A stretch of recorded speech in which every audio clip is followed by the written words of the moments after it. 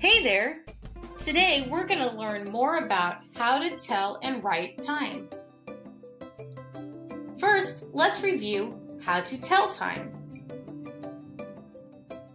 To use a digital clock, we simply read through the numbers. Remember, we have to read two numbers separated by a colon, those two little dots. So this clock says 8:30. Also, if a digital clock shows this, we read it as 8 o'clock, not 8:00. Let's practice by matching the digital clock to the time. Clock A is read as 3:05.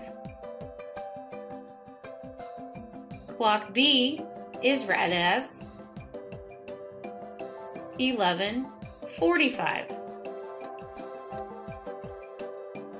Clock C is read as 5:20. Clock D is read as 9:15. Good job! Now let's look at telling time using analog clocks. Analog clocks have two hands. The hour hand is the short one, and the minute hand is the long one. A few things to remember. If the minute hand is pointed at 12, it means 0 minutes, or o'clock. After that, each little line represents 1 minute.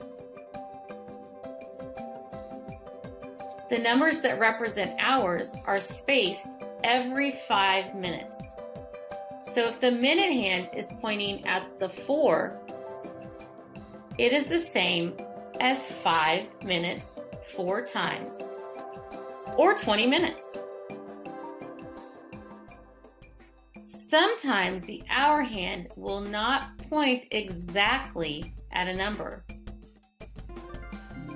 In this case, use the number that the hour hand has just passed. Let's test our clock telling skills by choosing the correct time that the analog clock tells. The hour hand is pointed between 6 and 7, which means it just passed the 6, while the minute hand is pointed at the 2.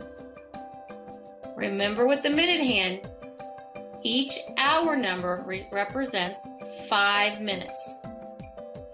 So if it's pointing at the 2, that means it's 10 minutes.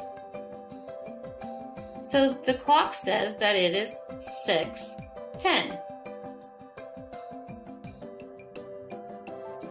On this one, the hour hand is pointed between 1 and 2, meaning it has just passed 1.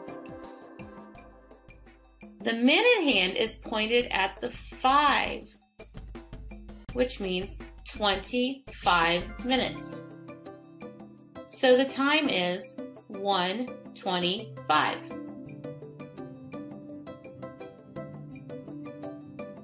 On this clock, both the hour and the minute hands are pointed at 12. That one's easy. The time is 12 o'clock. On this last one, the hour hand is pointed between the 4 and the 5, meaning it is just past 4. While the minute hand is pointed exactly at the 6, which represents 30 minutes. So the time is 4:30. Great job reading those clocks. So let's talk about whether it's AM or PM. Remember, a whole day is 24 hours. But did you notice that our time only reaches 12 o'clock? After 12, it goes back to 1. It means that a whole day does 2 rotations on our clock. So if we say 8 o'clock, it could be in the morning or in the evening. So how do we know which it is? This is where AM and PM help us out. AM is used for any time after midnight, but before noon. Well, PM is used for any time after noon, but before midnight. Let's look at some examples just to make sure we understand. Tina wakes up in the morning and sees her clock. What time is it now? Well, her clock says 7:30, and since it's morning, the time would be 7:30 a.m. Daryl finishes school in the afternoon. He checks the time to see if he can still watch his favorite show. What time is it? The clock says 3:50.